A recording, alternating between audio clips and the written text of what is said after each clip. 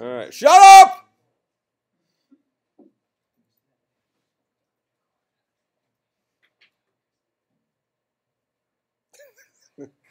All right, so let's talk about the scoop with this class. This is 325, right? Yeah. All right, so for starters, remember all those times that I made you do number conversion and hexadecimal, all that stuff? You're going to hope you learned about that because this whole class is about what's underneath the hood. So all those times that we talked about, hey, it's important to know what's underneath the hood, and let's talk about everything's underneath the hood in this class. So now a couple of people in here are also taking the class tonight, right? Okay. So first of all, let me just, so I don't forget, don't buy the book twice. That'll make sense to you shortly. Are we supposed to buy the book? Huh? I'm going to be talking about the book. Oh. Don't buy it twice. All right. So in any case, because this class and that class overlap for the first like 20%, but we're going to use the same book for part of that. Okay, so for starters, we're going to do things a little bit different this semester where the department is working towards something called ABET accreditation, which actually that makes your degree worth more. We look better on paper, blah, blah, blah. So because of that, we had to incorporate some stuff into some of our classes, and one of them is a textbook. Yeah. And I have even worse news. How much is it? Yeah, well, I don't think it's like overly priced, but because it's an interactive textbook that's also ABET accredited, if you were to acquire a PDF, that doesn't exist. That's, I guess, what I'm saying. It's a whole, we have to be able to like measure it for assessment. Yeah, you're going to actually have to buy the book. Yeah. Now I get it. Don't shoot the messenger.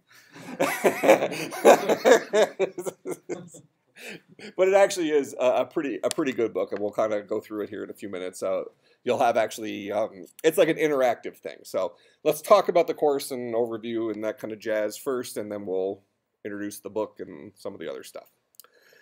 All right, so course should be live now, I think, on Blackboard as of maybe like a half hour ago, something like that. All right, so if you go in there and we go to course info and resources, we'll come back to this assembly language tutorial here shortly. Out of curiosity, how many of you enjoy programming? Oh, okay, so how many of you hate programming? 2.5 people. So you know how like you think Java is hard? For those of you that hate programming. So Java is a high-level language, right? So high-level languages, so remind me, what's a high-level language compared to a low-level language? Okay. Many to one. Many to one. So high-level language is a many-to-one relationship. So every line of code we write in a high-level language like Java translates into a whole bunch of instructions in a low-level language, like assembly. So that one-line hello world program in assembly is more than one line. Well, we're going to write assembly in here. So you think you hated high-level programming. Wait till I put you in a room alone with a CPU and say talk to a one-to-one basis. Okay. Whole new experience, but it's actually quite interesting. But this kind of goes along with this theme of we're learning about what's under the hood. How do computers actually work? You know, how does our operating system actually talk to the hardware components? So all the other courses you've had to this point have always danced above that hardware line, right? You know, we've always talked about higher level interfaces to lower level stuff. Well, now we're going to be talking about the actual lower level stuff. All right, so let's look at the syllabus first. All right, so my usual rigmarole. Here's the description, blah, blah, blah, that may or may not be meaningful. We meet at this time in this class. Blah, blah, blah. Grade breakdown. Homework assignments, 45% of your grade. Pop quizzes, 15% of your grade.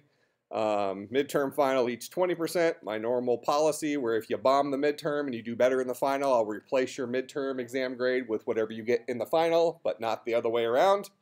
So you can't ace the midterm, get a 0 in the final, and expect a 100 on the final. I'll only, if you've proven to me you've learned more by the end, I'll help you along with the midterm. Our meeting times are off. Are they? Oh. Well, that's when I'm going to be here, is 10:05. So I am here for another class. So I'm trying to compress. That's me. Okay. So in any case, can we agree to meet at this time?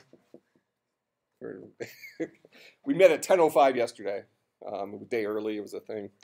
All right. Normal grading scale. Blah blah blah. So quizzes will always be right at the beginning of class when I decide to have a quiz. The proverbial take out a piece of paper will occur, I'd say relatively often. The main purpose of that is to A, make sure that you are listening in class and reviewing the content from the previous course before class. And also I tend to always give quizzes when attendance is low as a means to punish those who skip. So something to keep in mind. So always make a habit of reviewing what we did the previous class in the event that we might have a quiz in the beginning of class. And try to come to class on time because you'll miss the quiz in the first 5 minutes and then we'll laugh at you. Well, I will. So, all right, questions about the course in terms of syllabus, blah, blah, blah. We're good? All right, so let's go into assignments here before we talk about the other stuff.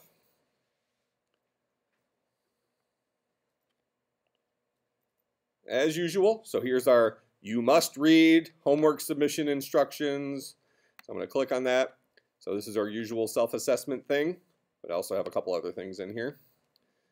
So self-assessment template, this guy down here. Every single assignment that you submit should have these 4 questions answered and pasted into the submission text box with it. Okay. How long did you spend on the assignment? Based on your effort, what do you think you deserve? Based on what you turned in terms of the solution, what do you think you deserve? And most importantly, this last one, tell me what doesn't work and tell me about your experience. If you spent 10 hours on the assignment and you have crap to show for it, this is your opportunity to tell me what you went through so that I can give you some partial credit. Make sense? It's going to be even more important in here than in some other classes, especially when we are into the assembly language stuff, because you might spend a long time trying to come up with the right collection of gibberish to feed the CPU and literally have nothing to show for it. Like nothing. So you probably, I should get like several paragraphs in this section here for that if you want points.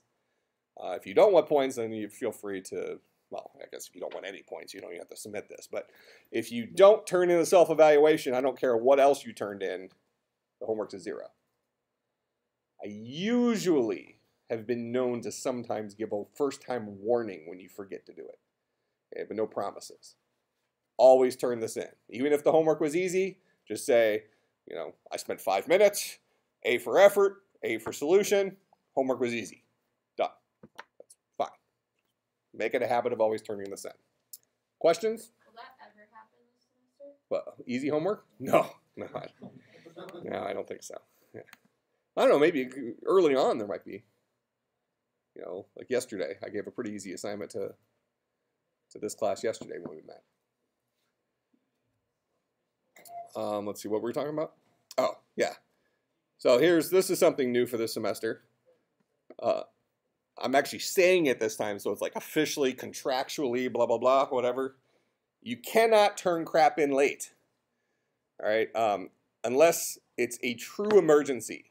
You know, death in the family, that kind of stuff. Legit. Okay, those are, you know, you don't have to worry about it. Email me when you can and say, hey, stuff went down. I'm not going to get the homework in. I'll get it to you when I can. Fine. I'm not going to be a jerk about it. Okay, but if you had an unexpected late shift at work, that's not an excuse. I get it that real life starts earlier for folks these days, but from my perspective, you're full-time students. And work isn't an excuse. So I get you got to do what you got to do to pay your bills and all that jazz, but you're full-time students from my perspective. So that's kind of the deal. So if you choose not to turn homework in on time, that's fine. You're adults. You make your own decisions. You get a 0 in it. And that 0 will be part of the average that goes into 45% of your grade. Not the best idea, would be my opinion. You probably should try to turn in all your homework. Even if it's only half done, turn something in. But always on time. If it's late, I'm just going to give you a 0 in it. Probably won't even look at it because I get a little flag that says it was late. I'll just give you the 0 and I'll probably say something funny or something like that. All right, questions about that?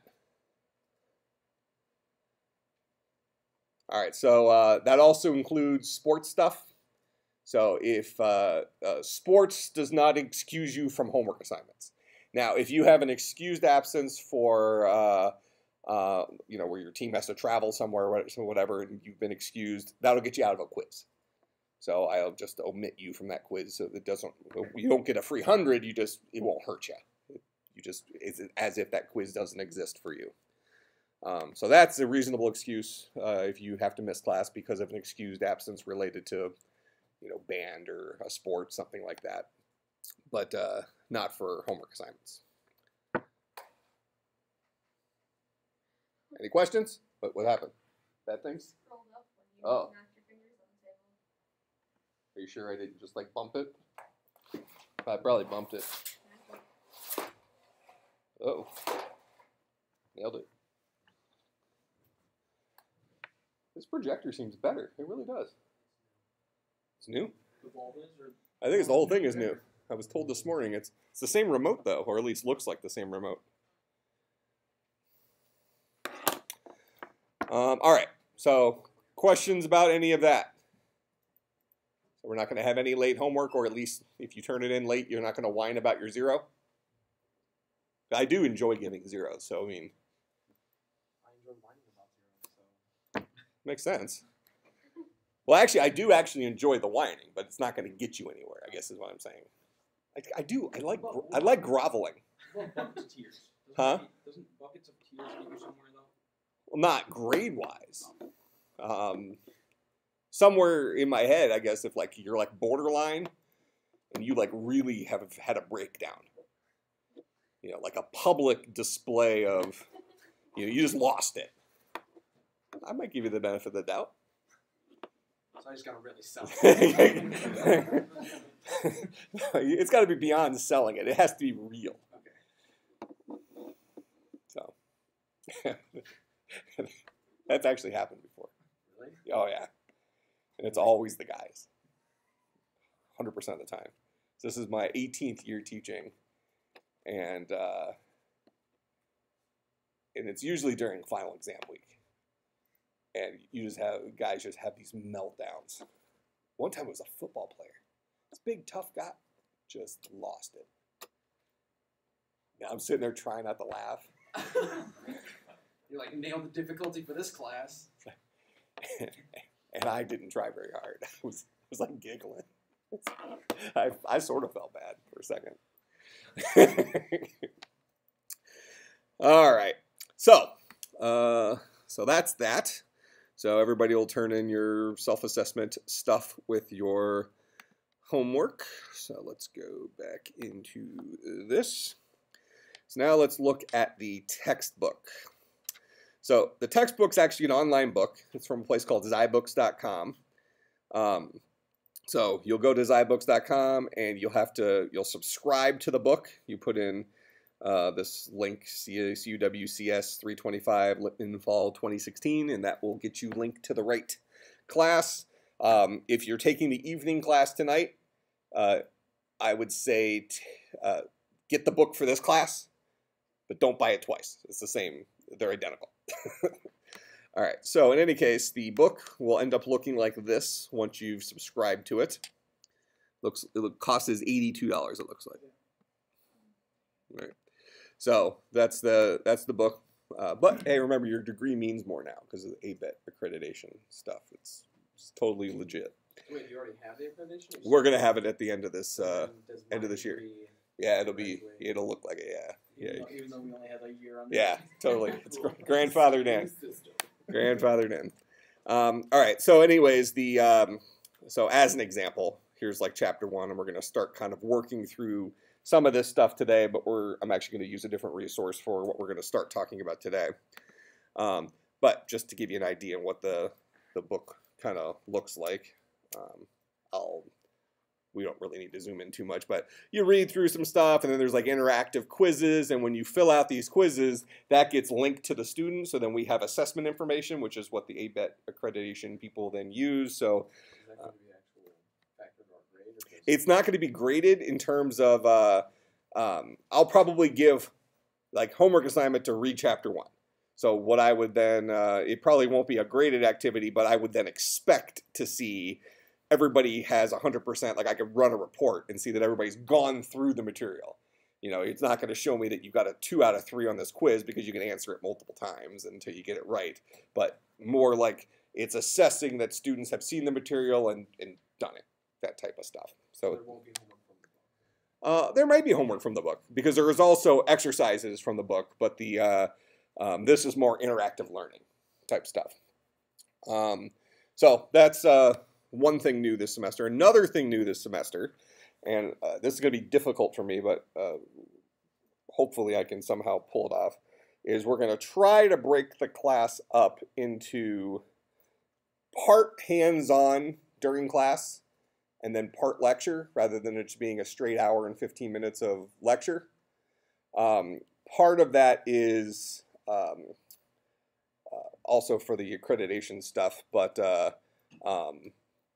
we're doing department assessment stuff and different learning styles we're exploring. So something we're hoping to do is, and this is related to what I've always done kind of for the homework assignments, where I've encouraged for homework, people work together.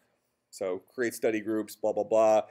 If you're, feel like you're weaker in the subject, get together with some stronger people in the subject. The stronger people become better by helping teach the weaker folks. The weaker folks become better by kind of hearing the material from a different direction than what they're just hearing from me. Well, we're going to try to bring some of that into the actual classroom time period, which might mean we end up getting through less total material, but hopefully the material you get, you'll understand better. So we'll try to do some in-class activities where we might break up into small groups for 10 or 15 minutes or something like that and do some small something or other. So we'll see how that's pretty, I don't know, it's not really my style, but I'm going to try. So we'll see what happens. It's going to be easier for the grad course because I can just take a nap and say, okay, for 2 hours, you guys, I don't know, do sit-ups or something, and then I might do that.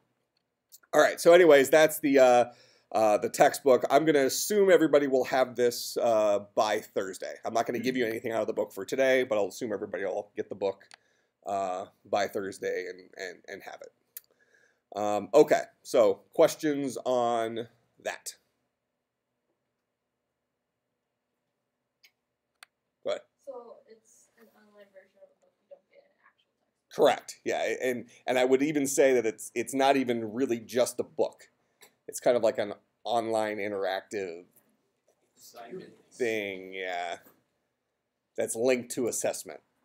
So, yeah, and so it's like a double. It's almost like a double negative whammy because A, you subscribe to it, and I think you lose access to it like at the end of the year or something like that. 12/29. Yeah. So you don't even get to keep the material. I guess you probably can, I don't know, try to take screen captures or something. I'm sure there's a way. But the assessment stuff is a big deal, and so we'll see. You'll have an opportunity at the end of the semester to give me some feedback. Actually, during the semester, too, we're going to do a couple of different assessment things. But you'll have an opportunity to give me some true feedback about the book, and was it better, was it worse, whatever. Have you read it? Do you like it? It actually is good. I'm using it for all my classes this semester. The Zybooks? Zybooks, yep.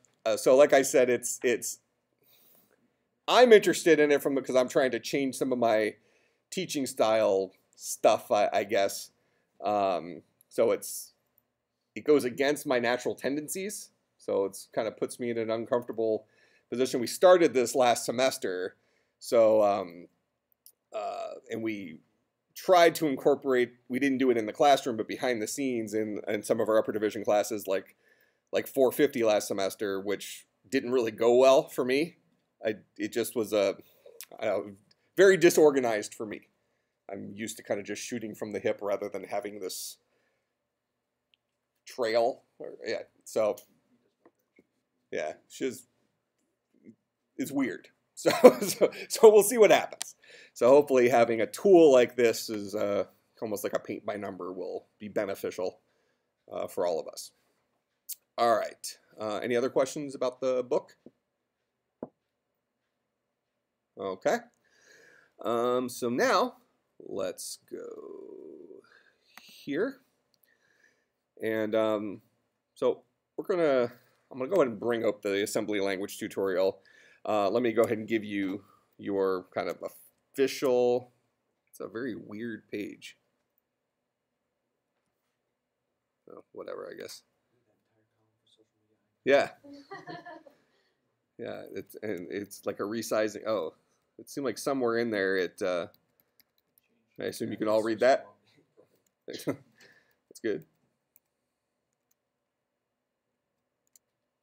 Huh.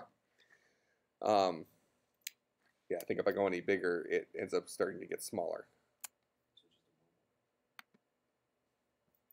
Does it? Oh, I guess we can work it that way. Yeah, that's probably the way to do it.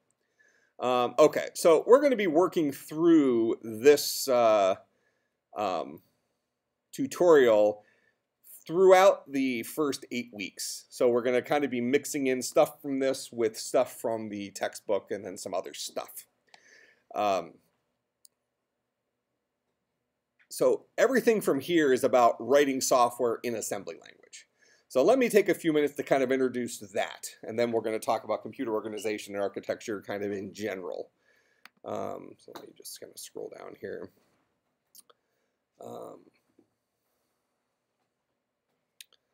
So we've looked at this before, and one of the reasons I like using this tutorial point thing is they actually have a built-in assembler, so you can do it actually all online rather than setting up your own environment for it. And there's some complexity actually with that, and I'll kind of talk about it as we go through this. But let's see if I can make this even. Can we see that pretty good? Is that big enough? We can all see that. All right, so let's talk a little bit about assembly language. So when we write in a low-level language, like assembly language, and let me get the presentation thing kind of open here so we can babble about it on there.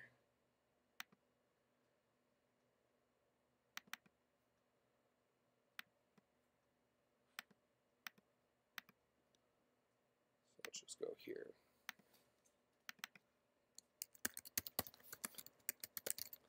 So when we talk about assembly language, this guy's a low-level language.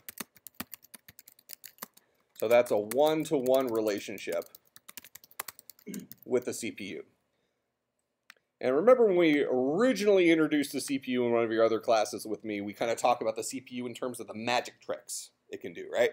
So we think about a CPU as being able to do, let's say, 100 different magic tricks. And each one of these magic tricks is in and of itself not that impressive, because they need to be granular enough to help solve a large set of problems. But they need to be powerful enough that you can actually accomplish something without writing 4 zillion lines of code. There's some sort of balance in there. And when this year's Core i7 processor comes out compared to last year's Core i7 processor, it's the newest architecture. And a lot of times what they do is they get more magic tricks onto the processor. So let's think for a minute about the nature of a processor. So what we want to do is we want to think about a computer processor as kind of like a, let's bounce back here real quick. Think of it like a neighborhood. Let's just do CPU. All right, so in the early days of building society, let's say, our the means by which we built stuff was not as high tech as we have today. We were kind of breaking stones apart and piling them on top of each other and things like that. We could probably fit, we weren't that efficient with our living space. Make sense? All right, so over the years, as we've become better at building houses and building communities and things like that, we've been able to squeeze more people into the same amount of space. All right, the kings of this is in Japan, right? They just went up. They just started building skyscrapers and just put people in there. So I think Tokyo has the biggest population density in the world for a single city. It's like something ridiculous. But in any case, we've gotten better at fitting more stuff into a smaller or at least the same space over the years. Processors are the same way. When we go back to, well, early computers, where a computer was the size of a gymnasium, we didn't have integrated circuits. We didn't have transistors. So we didn't have some of our modern little tricks for miniaturizing hardware. Now, when we talk about computer hardware, a decent way of maybe thinking about it is software created with wires. So computer hardware and computer programming are related, except computer programming is done with the keyboard and characters on the screen, and then a piece of software translates it into something the CPU understands. Where creating computer hardware, that programming is done with a soldering iron and wires, historically. More recently, it's done with very large-scale integration with like printers that actually print wires onto the, a silicon circuit board, that kind of thing. Well, if you've ever bought like a laptop and looked real closely at some of the specs, and this is most common in laptops, sometimes you'll see something like it'll be 0.28 micron Core i5 processor. Anybody seen anything like that before? Where it gives a measurement in microns? What does that mean? How far the wires are from each other. Okay, yep, so it's the technology used to create that chip. The lower the amount of microns, the closer the wires are, those printed wires I just mentioned, the closer those guys are to each other on the actual processor. Now, most of what we see as the processor is about heat dissipation. What we look at is that chip. Very little of that is the physical space of the processor. Most of that is how do I get heat away from this thing? All right, so the processor, usually referred to as the die, is somewhere, little tiny thing in there, but we can fit a whole bunch of stuff in it when we have these, 0.21 micron, 0.18 micron technologies. To the point where any closer and the wires start interfering with each other at the atomic level. All right, this is our evolution of our hardware. We're getting really good at cramming a lot of stuff into the same physical space as we historically have. How many of you have built your own computer? I think everybody who's gone through 175 at least had that experience at some level, right? So when in 175 you had a processor. What did you guys get, like Core i3s or something like that? Core i5s, okay. So, and processor was what, kind of like that big, something like that. That's to scale. And how big do you think the processors are going to be this year? Same size. How big do you think they'll be next year?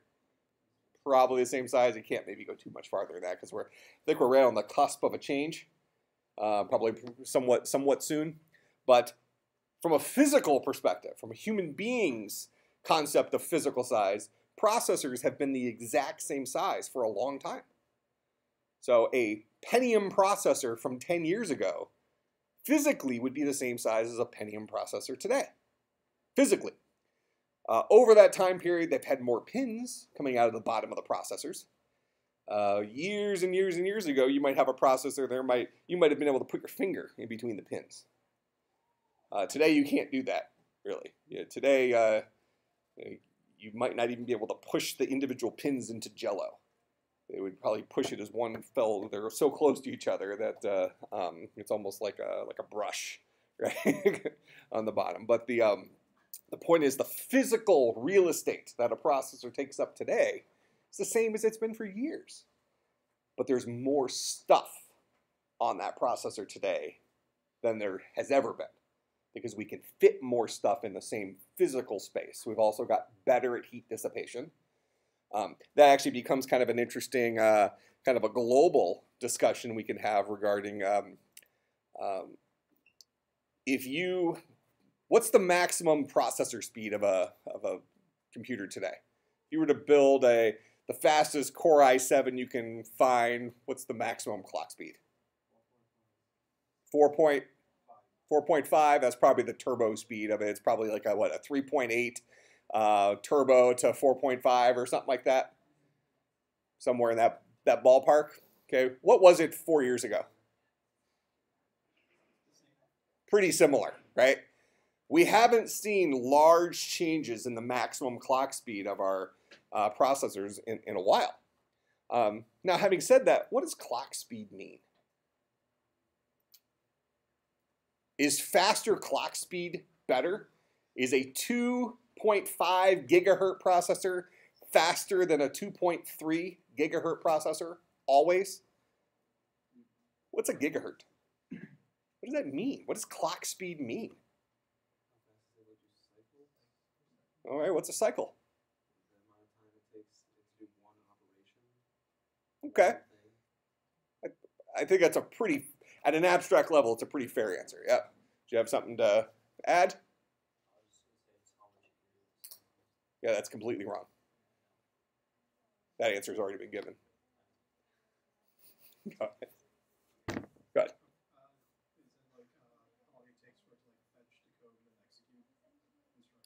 Yeah, so now we're probably getting more accurate with that. So when we start thinking about under the hood, what all happens to go from software to telling the hardware what to do.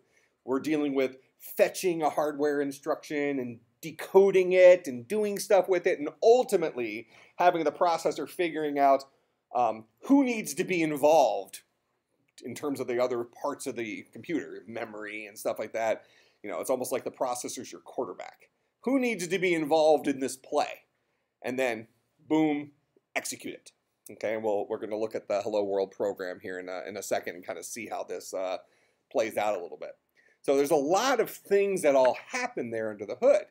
But when we think just about clock speed, you want to think about it in terms of the maximum capability of things that can happen within a period of time. He said something about number of cycles. Okay, so we sometimes use this phrase cycles like generically. You know, a single CPU cycle is kind of that single fetch, decode, execute combo. Okay, it's the minimum amount of time that a processor can throw a punch. Let's say something like that. Okay, and I'm trying to keep things as kind of generalistic as possible. We're going to get a lot more detailed about it throughout the semester, but kind of the punchline is we tend to measure things at the abstract level in terms of cycles. All right, so faster clock speed equals theoretical faster cycles. But a faster clock speed does not necessarily mean that processor is faster.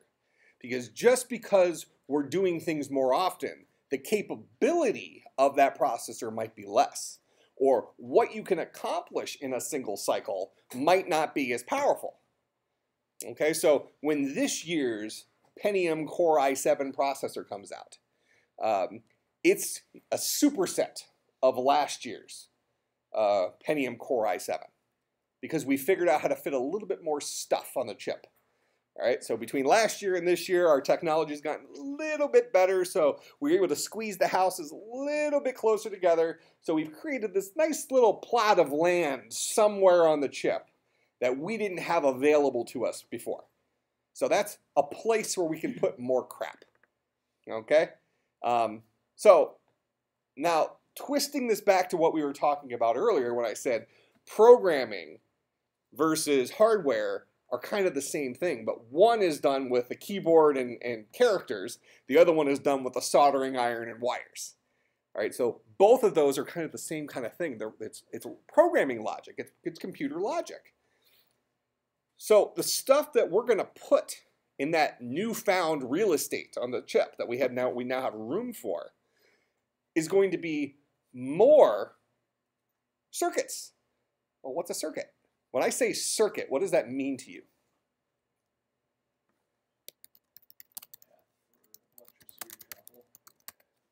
Okay, path for electricity to travel. I think that's completely accurate. Tell me a little bit more about how that electricity travels. Well, it's either on or off. Okay. So that'll tell the computer what to do depending if the electricity is on or off on that circuit. Okay. So a circuit has an entry point and an exit point. It might have multiple exit points, right? Because it might be hooked up to, it might also have multiple entry points. But just in a simple case, we're going to say a circuit has one entry point and maybe 3 exit points. Electricity comes in on one side and is going to go through a journey between the entry point and the exit point. And during that journey, this electricity is flowing. It's going to run into various obstacles. All right? Okay? So we're going to call them obstacles. I heard somebody say gates. Okay? It's going to run into AND gates, OR gates, things that should start sounding like the Boolean logic that we've used in conjunction with our if statements. Loops, conditionals, those guys. What's a Boolean expression? Any expression that boils down to a single value of true or false, right? So in digital logic, we have the same thing. But instead of writing the double ampersand, for AND in Java, we have a little tiny little circuit thing called a gate. Okay? And that gate has, for a AND or an OR, has 2 inputs, 1 output. Sometimes that output's on, sometimes that output's off. So the AND gate either blocks or it doesn't block the electricity. So if you have electricity flowing through the circuit and all of a sudden it hits an AND gate, okay, you're going to have 2 inputs. So you have two different paths of electricity. They both hit this AND gate. Only if both of those paths of electricity was on, we power both sides, does electricity come out the other side. Make sense? All right, so it's almost like a puzzle. Okay, where electricity is flowing through it, it keeps hitting all these little obstacles, and depending on the obstacle, it banks this way, or it banks this way, or it banks this way, or it just completely stops here. And in the end, we're monitoring the output. Okay, maybe there's 2 or 3 or 4 output pins, and those are all zeros or ones, let's say, on or off. And some of them are going to be on, some of them are going to be off, because potentially the electricity got stopped somewhere in here by one of those gates or combination of gates, things like that. Okay, and the more complex the problem we're trying to solve at the hardware level, the more gates that are going to be involved. Make sense? All right, so, and software programming is kind of the same thing. We typically don't think about it like that because we're not usually thinking about it in terms of the flow of electricity. But it's really the same thing. We take user input, and that flows through this mousetrap that is our computer program, and depending on our logic, ultimately we get a different result, depending on what the inputs were, right? So it's the same thing, but one of them we did with historically we did with a soldering iron. Now we do it with a 3D printing thing, or in here we'll do it with like a little simulator, simulator type thing. But punchline is that these guys aren't different. They just seem different. Okay? Software is the kind of the convenient way for us to create circuits. Now, having said that, so are there any questions about that high-level difference between a digital circuit board and a piece of software like a Java program? Do we kind of get the high-level difference between those? All right, so now even though some of you said you hate programming, can we all agree that it's more convenient to sit down in front of a keyboard and type a couple of Java commands or do a Google search and copy and paste some stuff and then hit play than it is to sit down with a soldering iron and a bunch of things and start messing with wires and stuff like that? So it's more convenient to work in software, right? Okay, how many of you have ever soldered anything? Okay, how many of you consider yourself good at soldering? They make it look so easy on TV. Like I see the show How It's Made. You seen that show? Like, you simply solder, and they put the flux on and they heat this one thing up and they put the solder on and it's like perfect seal all around it. Okay? I basically close off the entire circuit. I just have solder dripping everywhere. Okay, to the point where if I even want to like salvage what I've done, I have to just heat the whole thing up and just drip it off. Just hope, right? And then they expect that. So here, let's deal with ethical computing for a few minutes. One of my favorite topics. Any of you play Pokemon Go? I've been banned from that like 5 times, huh? You don't have any accounts left? I do. I have one. I've been botting sparingly. You're still botting? Oh yeah. Necrobot? Yeah. Still working? Ish. I don't have time to play it myself. That's why we have technology to play these games for us, right? My first account got banned at level 35. Well, that's because it's like humanly impossible to get to before like 4 months from now. I was cleaning it up at the Olympic Village in Brazil.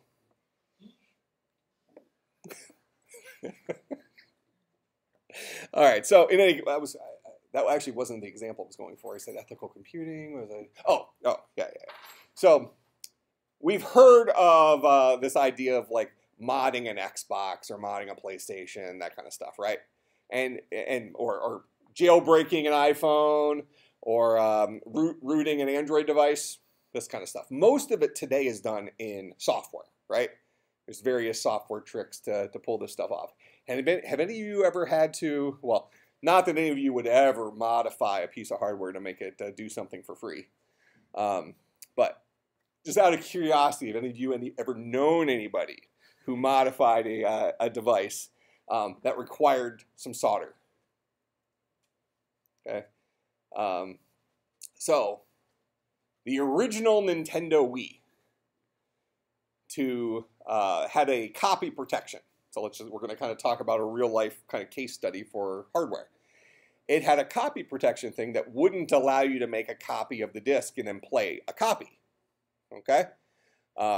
Because inside the Nintendo Wii is the circuit board, right? And on this circuit board is a whole bunch of little programs, little circuits that we've been talking about here. And one of these little circuits that everything had to run through when you tried to play a disc was the one that detected whether or not it was a burn disc or an original. Okay? So think of that like a gate. It wasn't an AND gate. It wasn't an OR gate. It was, is this a burn disc gate? Okay? Little circuit that checked for that. So to hack that original Wii, just to think about this from a generalistic problem, electricity was going in before that gate, but not coming in after it because of you were running a cheated disk. You were running a disk that you copied. How do you fix that? If you have a gate here in the middle and it's stopping the electricity from coming through here because you've cheated, you're playing a burned disk, how do you fix that so that you can play burned disks? Put a wire over it. Skip this guy. You see that move? Right? You jump it. So what this place came out with was a little chip, and it had soldering holes, so to keep you from screwing. So even I could do it, because you could just spill solder over the top of the thing, and it would just drop into the couple of holes. So basically, you line this thing up, and it had 2 little holes. One hole was in the contact right before the gate, right before the "Are you cheating" circuit. The other one was right after it, the "Are you cheating" circuit. So what it would do is it would jump the "Are you cheating" circuit. And then you just dump solder in there, and you're done. And it had a little wire that went across to complete that circuit without having to go through the check. Make sense? All right, so usually we can bypass stuff in software today. But just as an example, what we just did there is no different than what some of the bypasses, what happens with some of the bypasses in software today. If you are rooting an Android device, and it's relying on the fact that Android basically runs as a Linux operating system. Okay, so now a Linux operating system has kind of some known bugs in it, if you will. At the very least, you can get root level access to this guy. Okay, and when you have this root level access to this operating system, you can do stuff that you weren't supposed to be able to do with the friendly Android ecosystem. Make sense? When you're running the Android operating system, they're giving you a kind of an interface into the Linux operating system that's protected. You're running as a normal user, not as the super user that can get into trouble.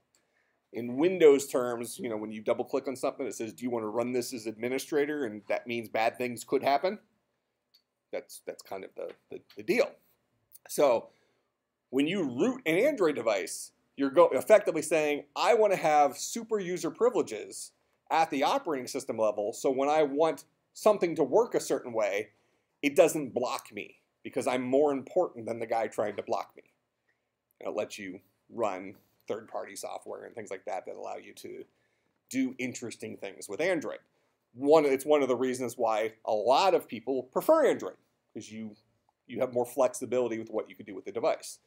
On the flip side, with iOS, probably in general, iOS users are more interested in their device just working than kind of hacking it and understanding the hack. That doesn't mean that iOS users don't want to hack their device. They want to jailbreak their device too, but they don't really care what's happening under the hood as a general rule.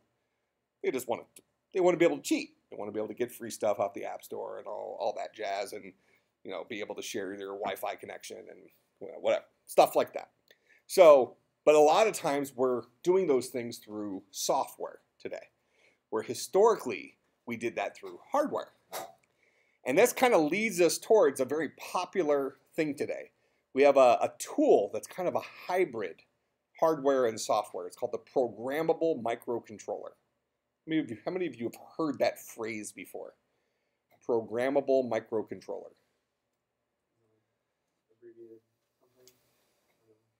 PMC? I mean, I'm sure you've heard of them before. So you've heard of an Arduino. You've heard of technically a Raspberry Pi would be one, but it's kind of just a computer, right? But what it is so a programmable microcontroller is a piece of hardware. It's a circuit, like we're talking about here. But it's a circuit that's built for general purpose. So rather than the circuit being built to solve a very specific problem, i.e., are you cheating on your Wii? Okay? Instead of that little simple circuit that's doing something like that, it's instead a general purpose circuit that has maybe 10 inputs and 10 outputs. And then what it has in the middle is it has a runtime, a virtual machine that runs software. So it allows you to meld hardware with software, and instead of you having to do all sorts of soldering and things like that, you can write all those gates and things like that in software. Yet you're still hooking wires up here for your inputs. So you're going to run a wire from here to here, you're going to run a wire from here to here, maybe it's controlling a light or something like that. All right, but in between, instead of it being hardware circuits that electricity is flowing through, the electricity is flowing here, flagging an input, then your software that you wrote in the middle, which is far more flexible, far easier to debug. You know, if you screw up your circuit with solder, what happens? You're back to the melt it all off thing. What was the original solution for, oops, I screwed up my soldering? We had this thing called a breadboard, and it was a zero insertion force breadboard. So instead of you having to solder onto the breadboard, you could just take the wire and you poke it down in the hole, and the hole kind of held it. That way, if you needed to change something, you just pulled it out and pushed it back in over here. You had to be real delicate, though, because you move that thing around too much, wires start falling out. You don't know where they went. Okay, so it was a prototyping breadboard, which allowed you to kind of build wires without solder. But now, so that's more convenient than the soldering thing, right? But now we're like, hey, I have hardware stuff that I want to run. And what does that mean? It means, well, I have a switch over here that I want to be able to push. And I have a light over here that I want to come on sometimes. Those are actual physical pieces of hardware that you can't remove from the situation. You can't replace the light with software, right? At some point, you're going to have a physical thing. We can't just completely replace our computer with software. I mean, at some point we're like, okay, I have a monitor that I want crap to show up on. All right, so this is hardware. At some point, that guy's got to be involved. We want as much stuff in software between the hardware as we can because it allows us to more flexibly change things. Make sense? How many of you have heard the word firmware before? Okay, if you have like a router or something like that, it's like, you know, there is a firmware upgrade for this, blah, blah, blah. What is firmware? I love these words. Right back to my buzzwords of like a simplified OS, I guess, is the way I would define it. It's just basically something that runs an application. So you said firmware for the modem. It's the software that tells your modem how to be a modem. Okay. Is it fair to say that firmware is the software in a programmable microcontroller? We just use this example of having a programmable microcontroller that has software in the middle and has generalistic inputs in either side. That allows us to kind of turn this single device like an Arduino. Let me, for those of you who aren't familiar with that term, let me just show you a picture of one real quick. Arduino.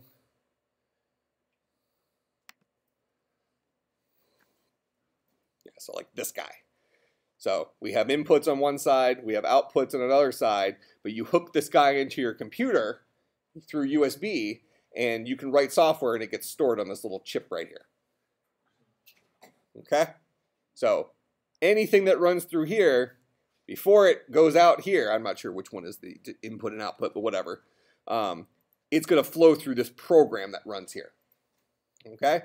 Now, this is general. This is a, you know, we have a general high-level programming language for this. I think Arduino uses a C++ derivative. It's like basically it supports everything in C++, but since there's, you know, you're kind of mimicking AND gates and OR gates and things like that, it kind of has some Arduino-esque syntax for doing some of those things.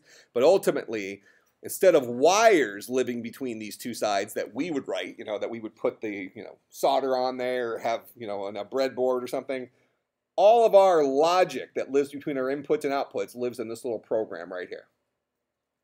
And we load that program on through USB when we hook it to our computer. Okay, so we hook the Arduino to our computer, it gives us a little text editor, we type stuff in, we deploy it to our Arduino, it saves it right here, then we can go and test it. We test that software circuit we just built.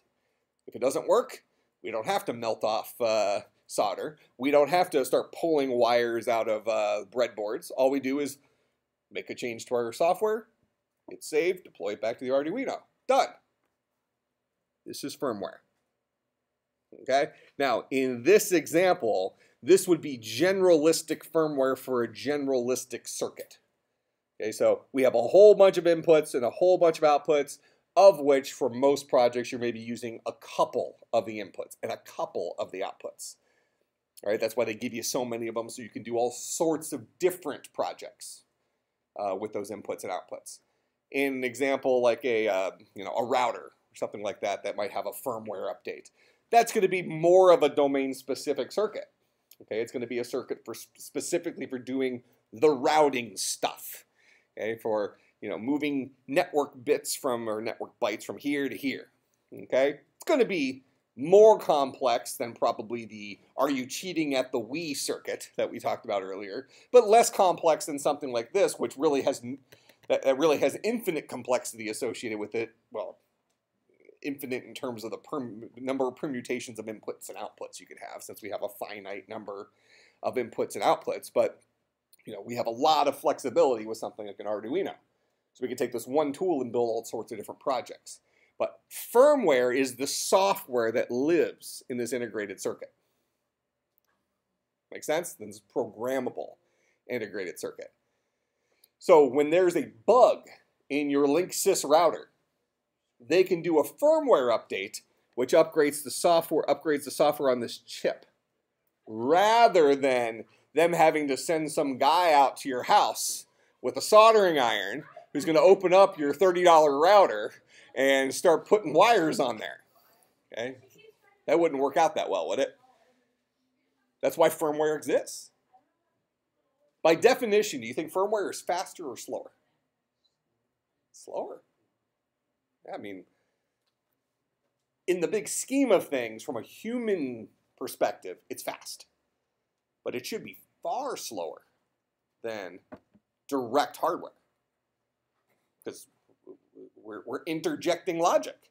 It's not just as fast as electricity flows, right? Now it's as fast as electricity flows into my piece of software that has to run through this virtual machine, is going to make all these decisions, and then ultimately spit electricity out on the other side in whatever way my logic said it should. So we're majorly slowing down. Okay, if we want to put it like in a very accurate. How many of you watched the Olympics? Okay, what about you watch the running? See the Jamaican team won the 400-meter relay. All right, so here's the deal. I'm running the third leg. Okay, I'm this guy. All right. Now the good news is I have Usain Bolt after me, so he can be able to make up the ground that I lose. Right, but you have two fast runners. All these little circuits here are getting us to this point very quickly. Then I get the baton. Okay, and I'm going at ramming speed. Okay, I think I run maybe maybe I run what, 6 miles an hour? But downhill you go pretty fast. Especially I start rolling. Okay, so I'm running slower than Usain Bolt. We actually had a conversation the other day with when the Olympics was on, about how big of a head start I would need to beat Usain Bolt in the 100 meter. How close to the finish? Yeah, we were really debating. Did you come up with a hard number? Well, I mean, we were still like kind of guessing, but he thought that I would have to have I think he said like a 40 meter or a 50 meter lead. So basically, I would start the race at the halfway point. But to me, that feels like I'd still lose. I know. You know what I mean? He'd come up on you pretty fast. Yeah, but he's a slow starter. He is. Yeah, apparently Usain Bolt's like one of the slowest guys off the blocks. And then he just turns into a blur. And then he starts smiling at people at the finish line.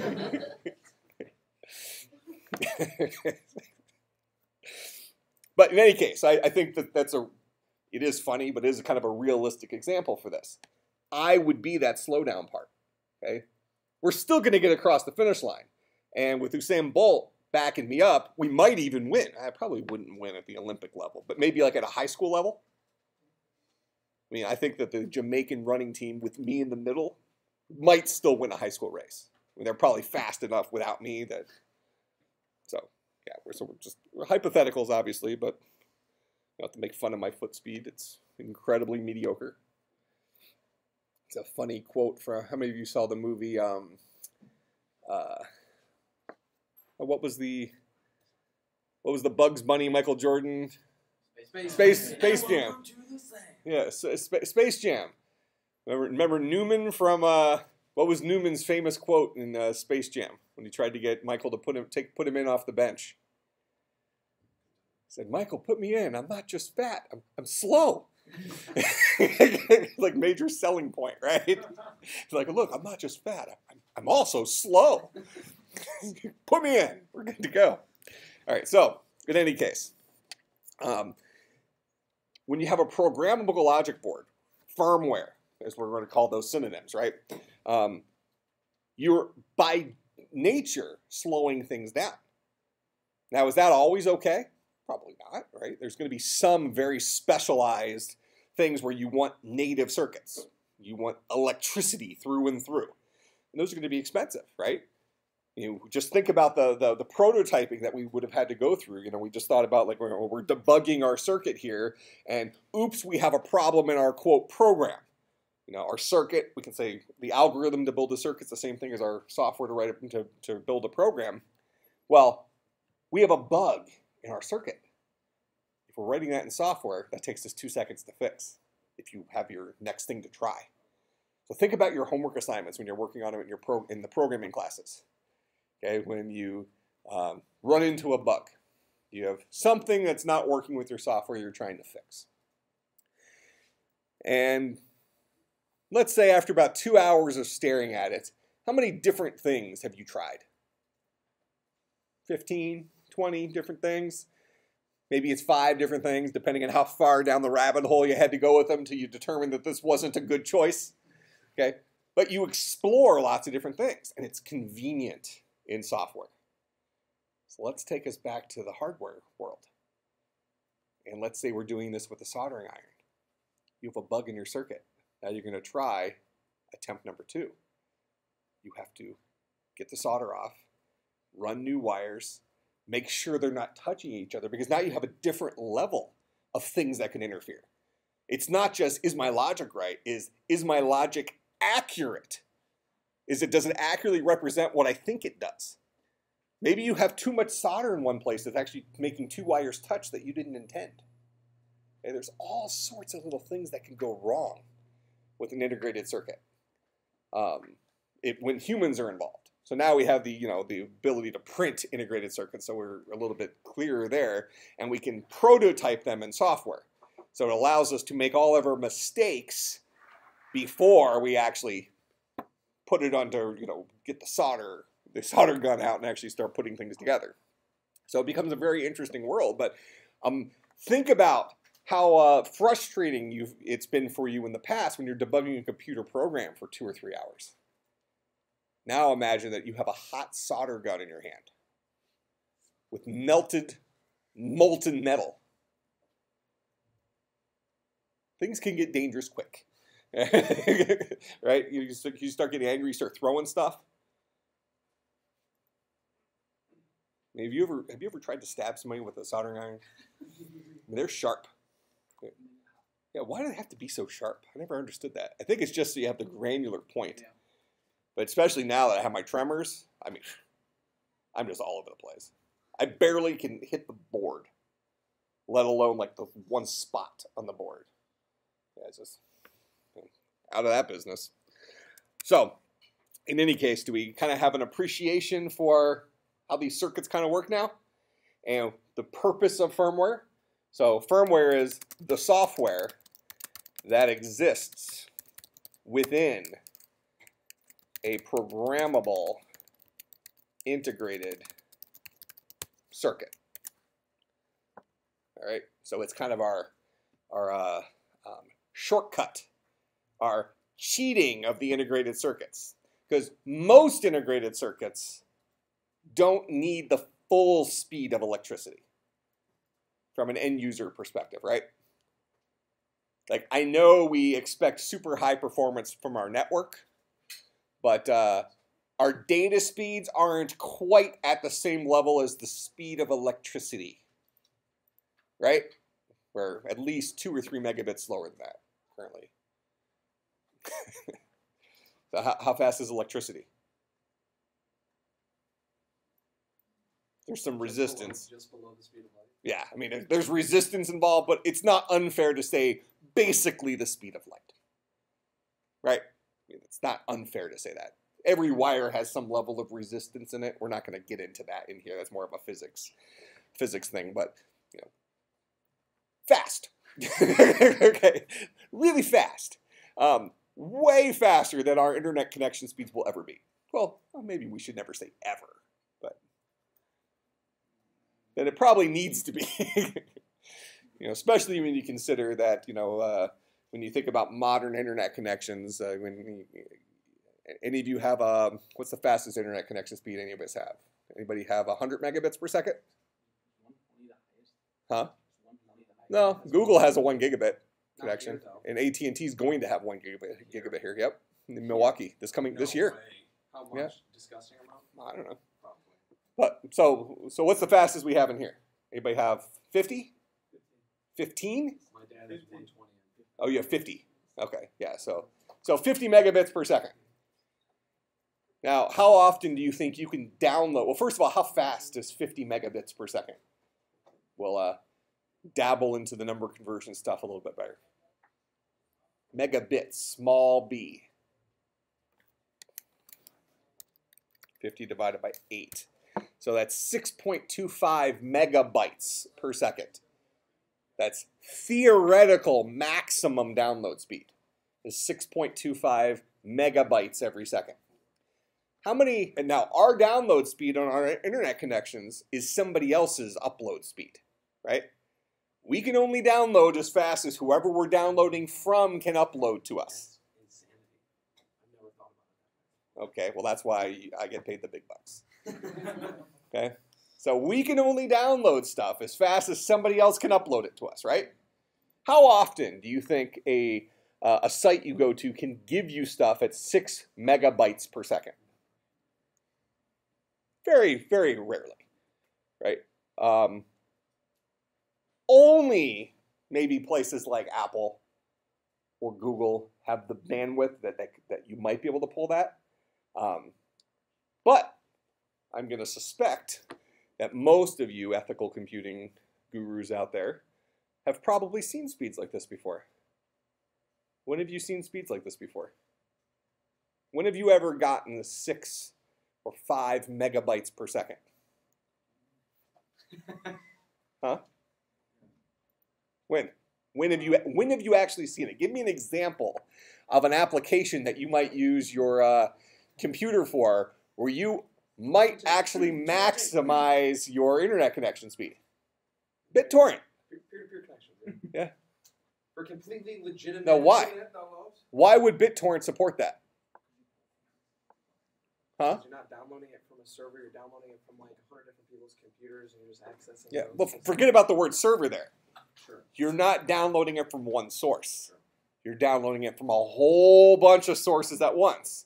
Each of those sources giving it to you at 50 kilobytes a second, 120 kilobytes a second, whatever. And all of that adds up to 6 megabytes per second. Make sense? So, but if a majority of the time we don't need things like BitTorrent. You know, we're only using those for experimental stealing movies. All right. Or Donald Trump campaign stuff. Yeah, that kind of. Is he still? He's still our guy? Oh yeah. All right, we're good. All right. So, what time is this class over? 4 minutes. Okay, we're good. We're good. I got plenty of time. All right. So in any case, so most of the time we're not going to be able to download anywhere near 6 megabytes per second. So why do we need a 50 megabit per second internet connection? Are we just wasting our money? Is it all just to show off to your friends? Like, yeah, I have 1 gigabit. Okay. So we take 1 gigabit, that's 1,024 megabit, divided by 8, that's 128 megabytes per second. Good for you. I have 10 megabit and I tie you in almost every single application. So is it just showing off, or is there actually a need for that faster connection? You have more bandwidth to play around with. Okay, well, what would you use that more bandwidth for? More people on the network, more devices. So how many of you are at home and you are playing a video game on your computer while watching Netflix in the background, while downloading a movie in the other room?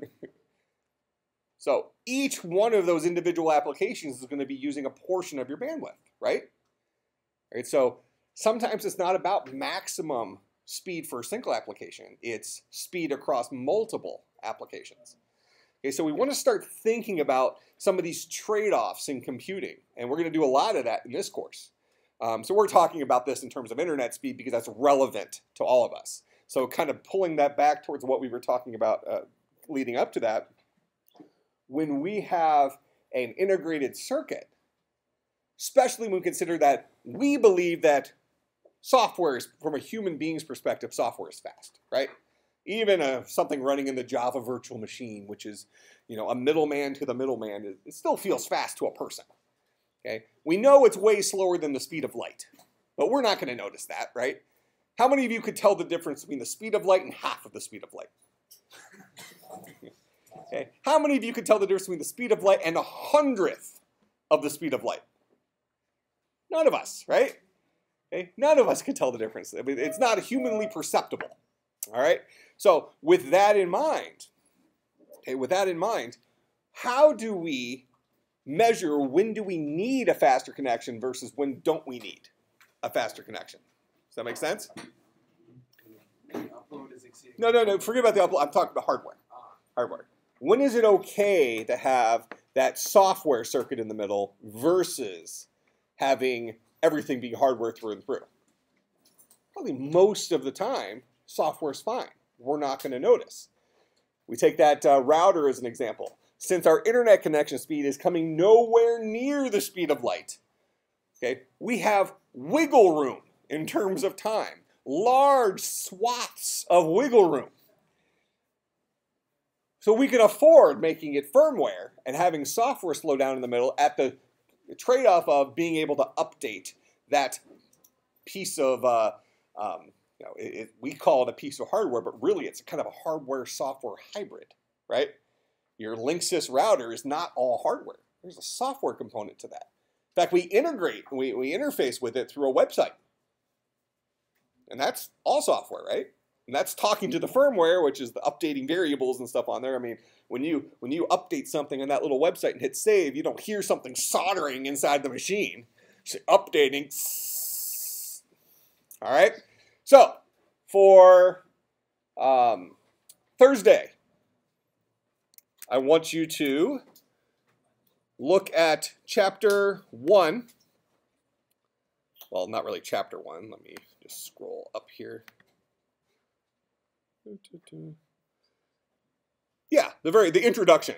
This introduction thing from our assembly introduction. Read through all this, understand this, and you will very, very, very likely have a quiz at beginning class on Thursday dealing with this. Sound good? All right, I will see everybody on Thursday.